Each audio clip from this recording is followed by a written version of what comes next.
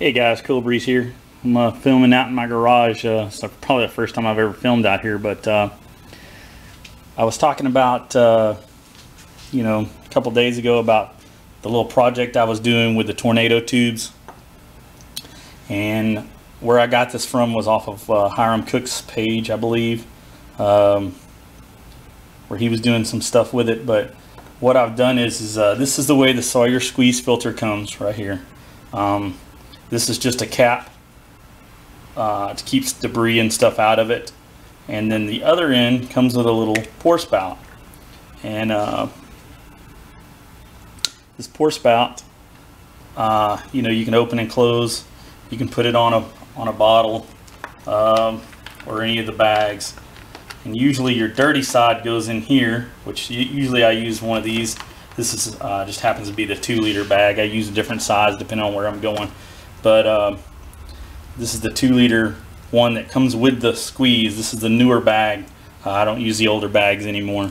But this is what I use as a dirty water bag. Like I said, I use the different sizes. I have all of them. Actually, I bought multiples of them because I use them so much. But so this is how it normally comes. I don't have any water in here. I'm not going to do any testing, but just so you know, normally you hook the bag onto here, and then the clean water comes out this end. So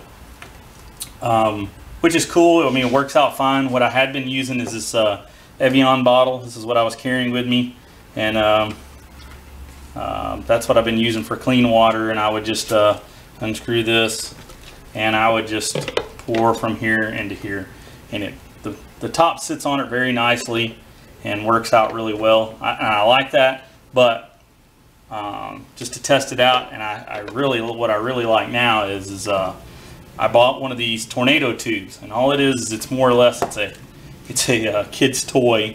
And what it is, and I'll show you at the end. I kind of did a video the other day when I first got it, just to show what it did or whatever. But I was going to do this video to be more in depth of why I was doing it. So, but anyway, so I have this Sawyer filter, and I bought this tornado tube, and here it is. This is the tornado tube. This is what they look like. And what I did was I just took some sandpaper. First I cut one off, and this is actually it. I cut it off right here. As you can tell, I cut way too much off. I want to say I was doing like a 1/4 inch, I think is what I took off this, which was way too much. I took it down to right at the threads, and I realized that was way too much. So what I did was I just took some sandpaper, and I literally just put this on top of the sandpaper, and I sanded it. So I got it's almost a professional edge right here. And I just sanded it just enough to where now it completely seats like onto the top in here, onto the top right here, and it just barely has a little room right here. And as you can tell, that's tight right there. So that's, it's perfect right there. I tried a couple of things. I tried to put a washer in here to see if that would help, so I wouldn't have to sand this off, but it just never would get just right. I may have just been doing something wrong. You may be able to do something better, but once I did this, I realized that the Evian top is a little wider than the tornado tube, so it doesn't fit. So I had to go back to, I used to use these Smart Water bottles, and I got this cap off of one of the smaller bottles, but all that is a flip top cap. But that's what I take, that's what I use on it. And with the smaller top now, I can actually screw these together, and I've already tested this. Like I said, I'm not gonna do it unless somebody requests it. But and then the water will go from here to here, and with very minimal leakage. I mean, I actually was getting no leakage until, like, this is a 2-liter bag, and I was testing it, and this is a 1-liter bottle. And once it filled up, I was getting some leakage out. But while it was filling, I was getting absolutely no leakage, so I don't mind that whatsoever. It doesn't bother me for that to happen. But as you can see, that's pretty much my setup right there. And it will pour from here to here, and it works out well. So that's what I'm going to start using. You can, obviously, this is a, you know, a standard fitting, just like the Sawyer squeeze.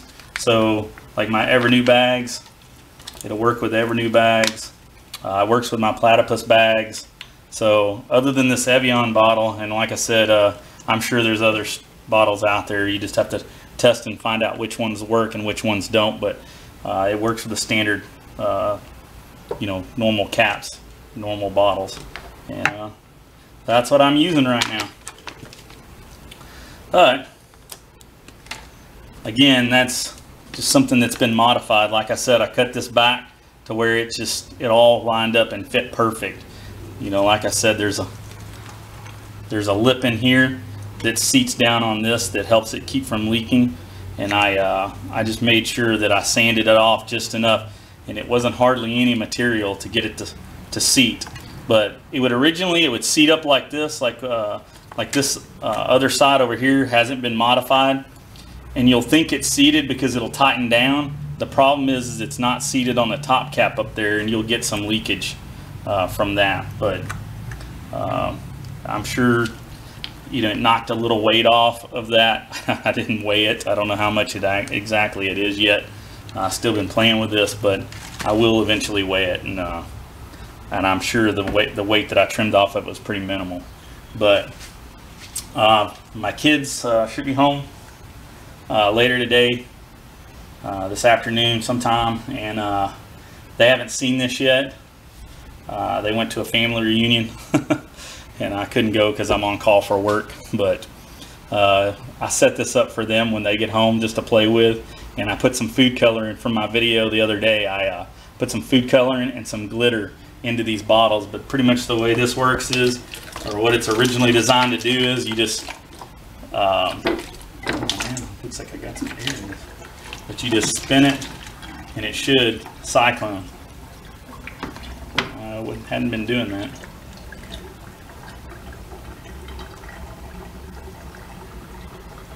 That wasn't cool.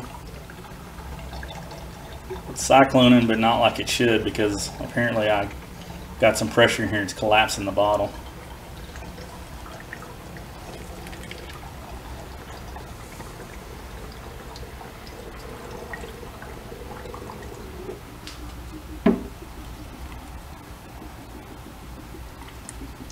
Yeah, normally it'll completely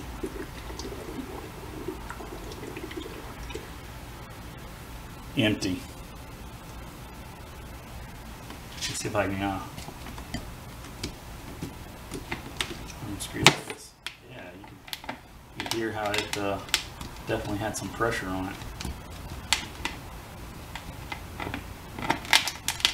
Oh, now I got glitter in the threads. That's okay. I bought like 3 of these cyclones. I've got 2 of them that are perfect, that are working right now. Still collapsed in a little bit. See if it'll work better. But anyway, as you can tell, I've just been playing with it.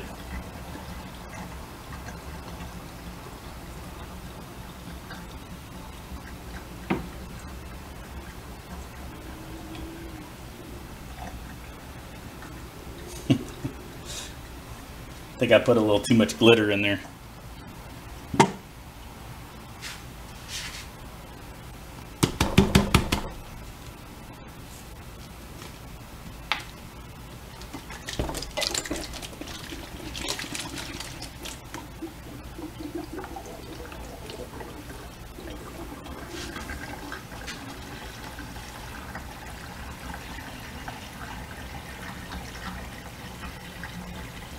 Other things it says on the package that you can do is put dish soap in it. I did that.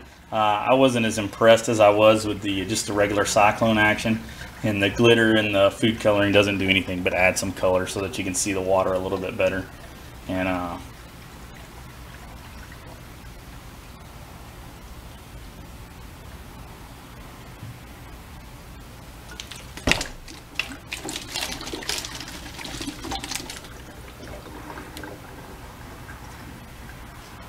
there we go. There's a good one.